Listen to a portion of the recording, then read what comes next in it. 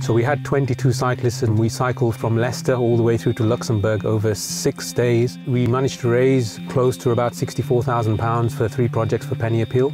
One of the projects we're coming to see today, alhamdulillah, is the Hifz Orphan project. We've raised enough to sponsor 23 orphans. I'm so blessed that out of all the riders, myself and Amara are out here today to meet these children.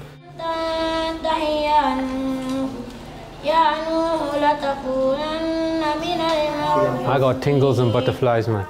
You can just hear their sweet, lovely voices. SubhanAllah. It's good to see all those kids, you know, what they're achieving in there is just amazing. You can tell they're really well looked after in there as well. You know, the rooms are so clean, the kids are so disciplined as well, you know.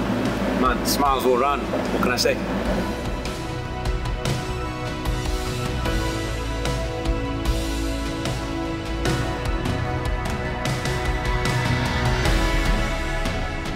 I'm quite shocked actually. It's very, very high quality, the teaching here.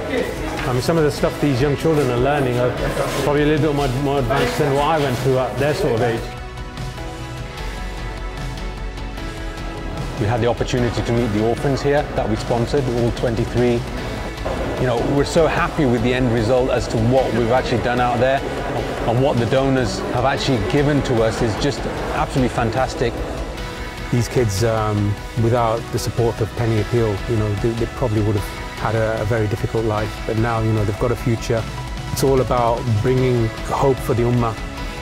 We've also done projects for Syria, Yemen and Somalia. We've helped thousands and thousands of people throughout the world and in the local community as well.